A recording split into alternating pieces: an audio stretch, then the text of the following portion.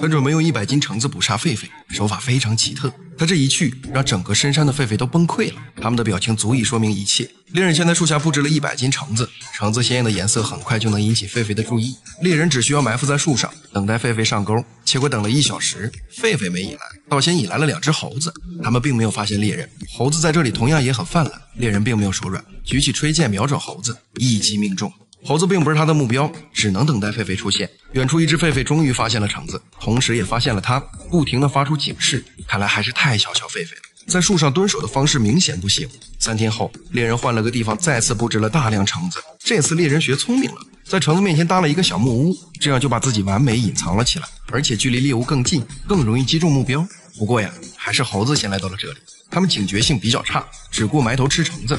猎人顺利刺中了一只猴子，其他猴子四处逃窜。没过多久，一个狒狒族群发现了这里，周围不停传来狒狒的叫声，可以看到这些都是年幼的狒狒。猎人现在要做的就是等待狒狒头领的出现。很快，狒狒头领走了过来，其他狒狒纷纷躲开。头领看着非常强壮，如果不能一击命中的话，可能会对猎人发起攻击，后果很严重。现在时机成熟，猎人缓缓把吹箭瞄准了他，头领没有任何察觉，还不停地驱赶其他狒狒。头领近在咫尺，就是现在。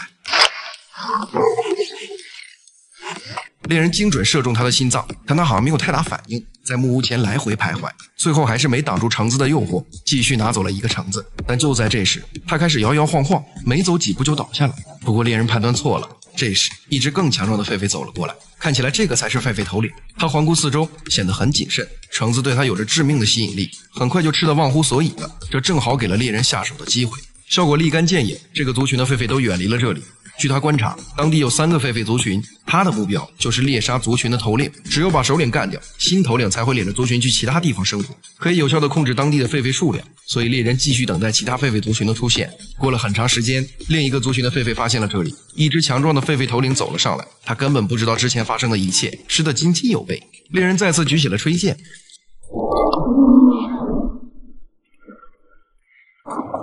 现在已经解决了2个族群，只剩下最后一个了。又过了很长时间，第3个族群终于出现，这个身材魁梧的肯定就是首领。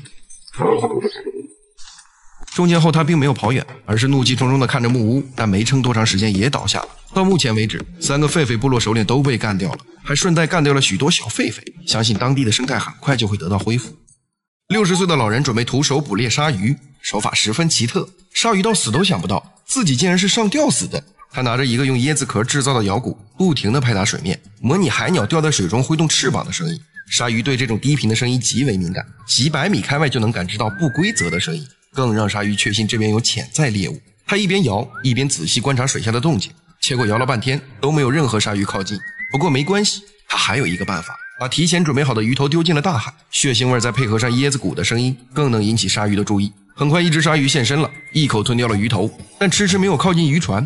老人不放弃，继续在附近丢鱼头，因为凭他的经验，鲨鱼最终会来到这里。周围还吸引来了很多小鱼，但这些并不是他的目标。鲨鱼吃上瘾了，鱼头对他来说只够填牙缝。远处不断传来猎物的声音，让鲨鱼心痒痒。老人感觉时机成熟，把鱼头挂在飞镖上，等待鲨鱼上钩。终于，鲨鱼朝他游了过来，但鲨鱼好像感觉有诈，转头就走了。老人继续等待，鲨鱼还是没能抵住美食的诱惑，在船周围来回徘徊，最后一口吞下了鱼头。不过在他吞食的时候，老头用套索一把就套中了鲨鱼的脖子。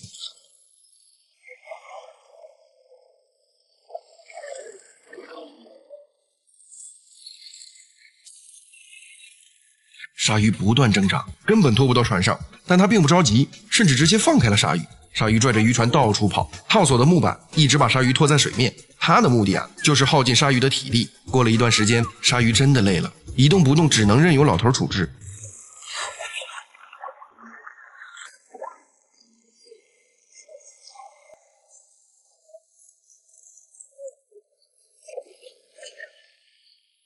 老头也不客气，拿起棍子就是梆梆2下，随后轻轻松松拖到了船上。老头也吹起了胜利的号角，这就是美拉尼西亚人的捕杀传统，似乎在宣示自己的强大。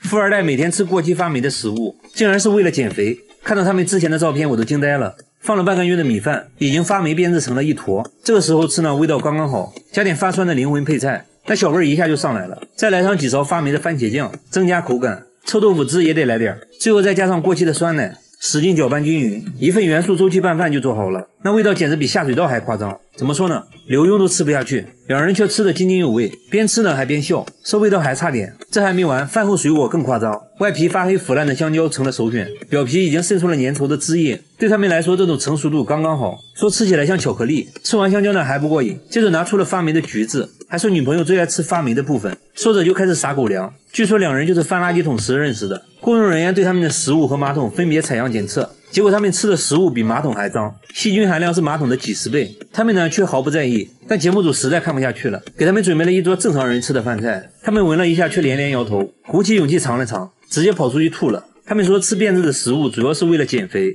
因为这样更容易催吐。他就是用这种方法从200斤减到了现在的128斤，女朋友也从140斤减到了90斤，听起来简直匪夷所思。节目组带他们来医院，通过内窥镜检查后发现，他们都患有严重的胃溃疡，如果继续吃的话，很可能会发生癌变，甚至死亡。就算华佗在世也救不了你，用这种方式减肥是不可取的。减肥你可以跳一下《本草纲目》嘛。幼鸟刚出生就被父母逼着跳崖，从120米高的悬崖跳下来，可以说是九死一生。但幼鸟父母却不得不这样做，因为不跳的后果同样可怕。这种鸟就是藤壶蛾，它们为了躲避天敌，只能把巢筑在120米高的悬崖上。经过25天，成功孵化了3只幼鸟。虽然天敌没有了，但最大的挑战还在后面。它们主要以青草或水生植物为食，食物来源都在1公里外的河边。藤壶蛾父母来到悬崖筑巢已经精疲力尽，孵蛋更耗尽了他们的精力，现在已经没有能力再给幼鸟喂食了。如果幼鸟在36小时不进食，就会被饿死，所以最直接的方法就是让幼鸟直接到河边进食。藤壶蛾父母看着120米的悬崖，做了个决定，让幼鸟跟着自己跳下去。鸟爸爸观察了风力以及崖底的情况，接着给幼鸟做了个示范，率先飞了下去。他们飞到半空中的一个平台，不停地呼唤着幼鸟，可幼鸟现在根本不会飞，刚出生就要跳崖，这命也太苦了吧。他们紧紧跟着妈妈，鸟妈妈也别无选择，狠心地离开了。3只幼鸟一脸懵，一出生就没得选。不过老大比较勇敢，踉踉跄跄地来到悬崖边，看了看父母离去的背影，纵身一跃。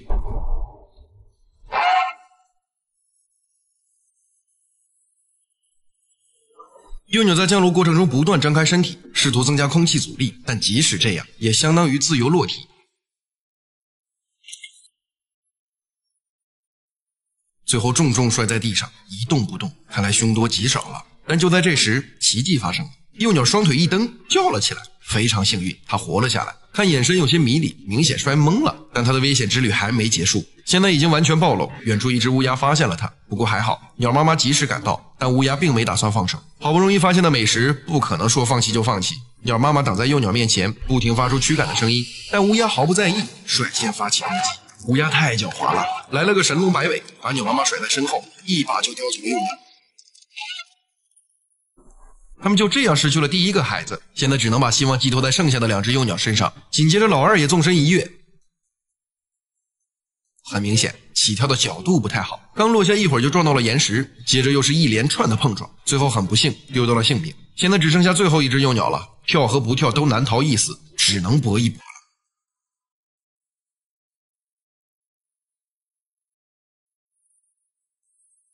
刚开始下落都很平稳，看起来能完美落地。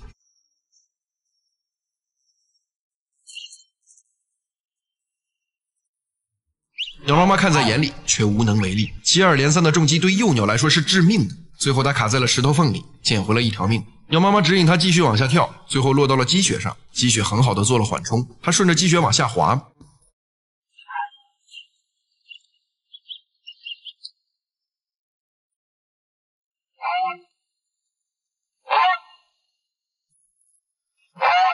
最终他们平安来到了地面。藤壶蛾父母带着唯一的孩子往河边走去。据统计，藤壶蛾的幼鸟只有 33% 的几率能活下来。虽然看上去这种行为在自寻死路，但这就是他们的生活方式。